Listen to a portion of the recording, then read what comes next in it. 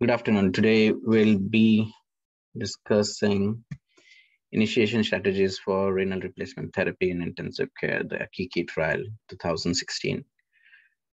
So this is the basis of the trial. In critically ill patients with acute kidney injury, thus delayed compared with early initiation of renal replacement therapy, reduce mortality at 60 days. This is the basis of the entire trial.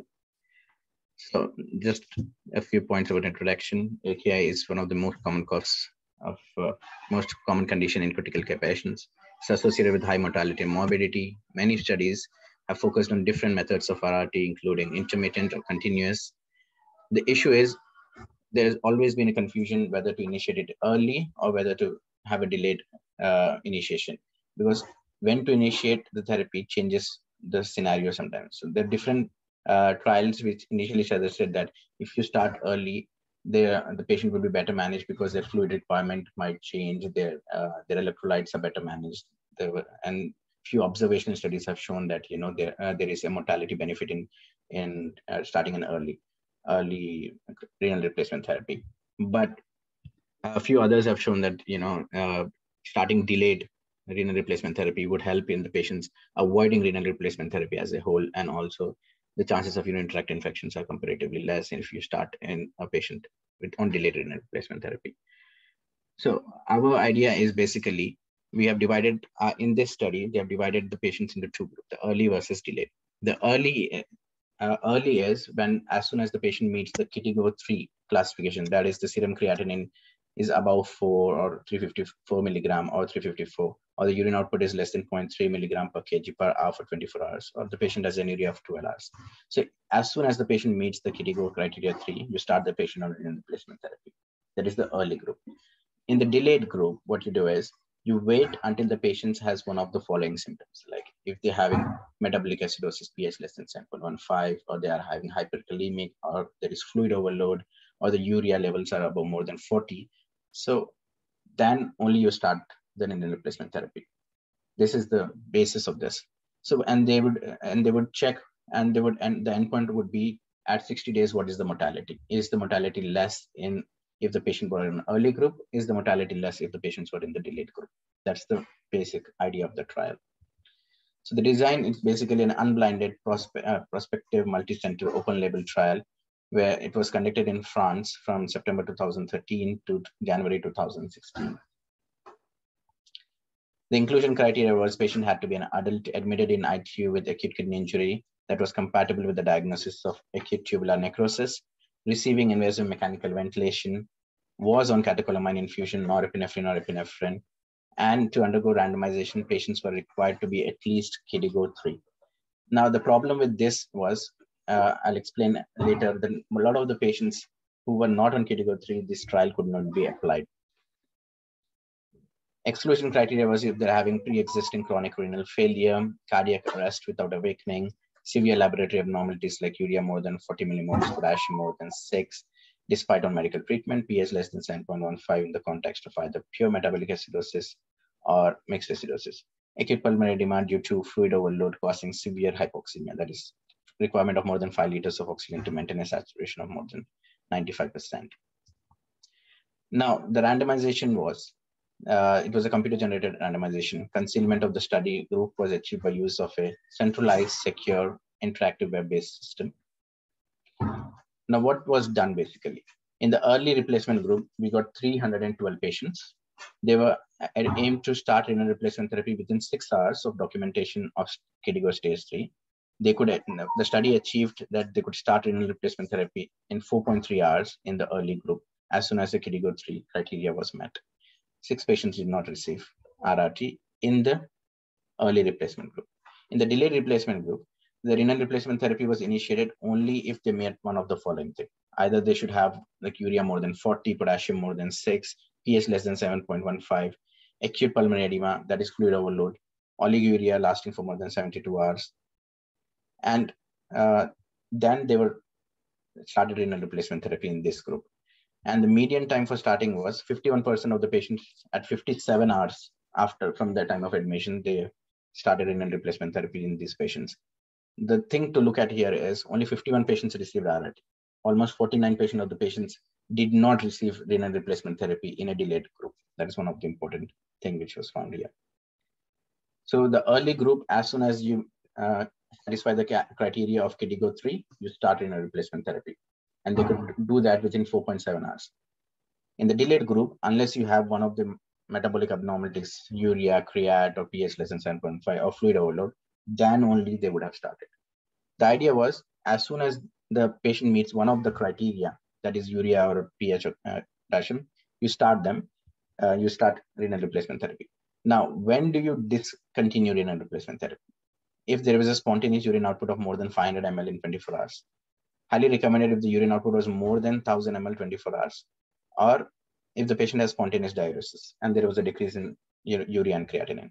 Renal replacement therapy resumed if the diuresis was insufficient, that is, there is a decrease again in the urine output that is less than 1000 ml in 24 hours, then you would restart the patient on renal replacement therapy. That was the idea. What was the outcome? The outcome was that there was no significant difference in mortality in the both patients. Either you start early or you start delayed, there was not showing any mortality difference at 60 days.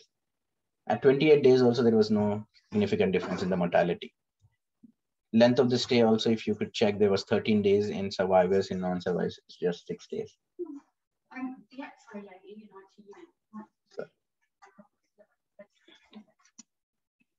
The secondary outcomes which was also measured were the length of the hospital stay.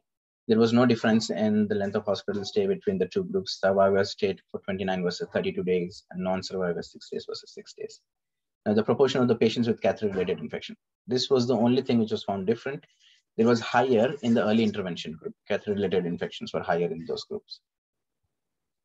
Now, limitations of this trial was, in order to get a decent power of 90%, the sample size would require was 70,000 patients. But obviously this trial had only around 640 patients. So that was one big limitation.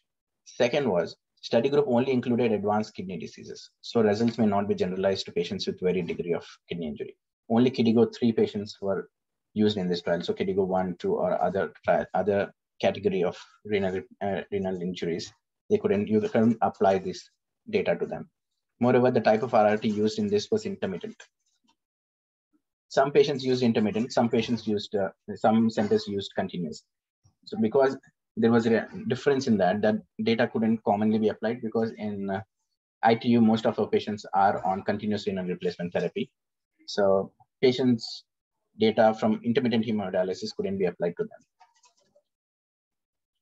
So in conclusion, in critically ill patients with severe acute kidney injury, early initiation versus delayed has no difference in mortality benefit. Now, when this trial was actually started in 2016, there were 2 trials from which data from which the proforma or a basis was taken. One of them was the ideal ICU trial, which was started before this trial, but it concluded in 2018.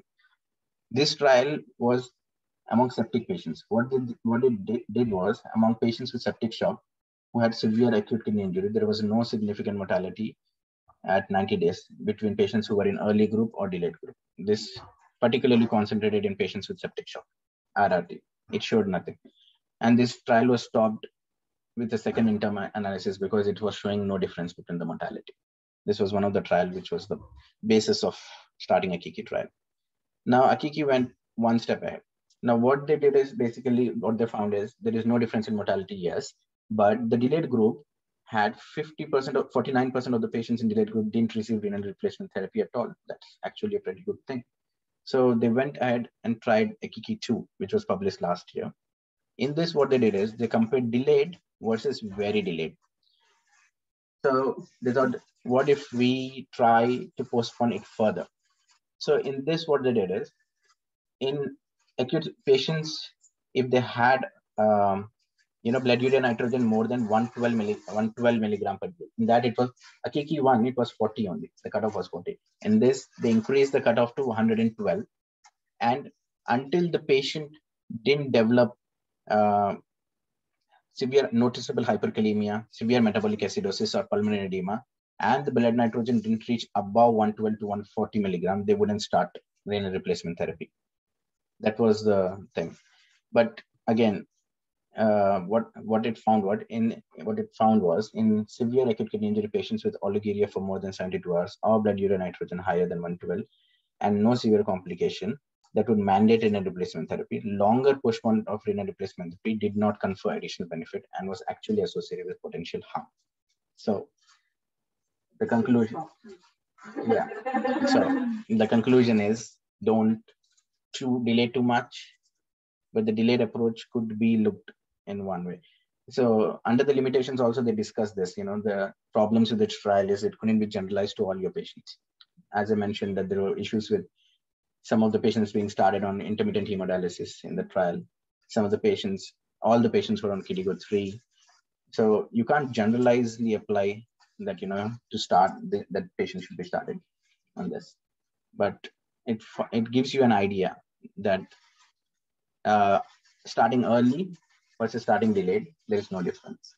Because initially people were in the idea, let's start early as soon as possible, as soon as the patient knows, that might give benefit. But they were all observational trials and they didn't have enough patient population. There were a limited number of patients. So those trials, this trial basically refutes that. It gives you a definitive answer. Yes, there is no benefit of starting early versus delayed.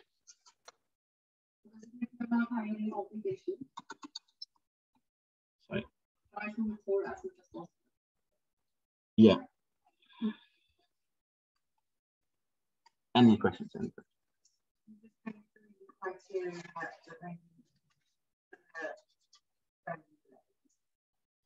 So the very delayed is this criteria. Renal therapy was postponed until mandatory indications like noticeable hyperkalemia, metabolic acidosis, pulmonary edema, or blood urea nitrogen reached 140. In the AKIKI 1 trial, they used 40 as a cutoff. In this, they went up to 140. But obviously, if the patient has any life-threatening indications like hyperkalemia not being managed by medical management, then obviously you would initiate.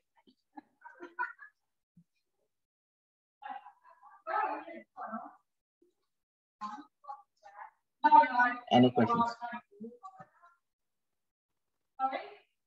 Thank you.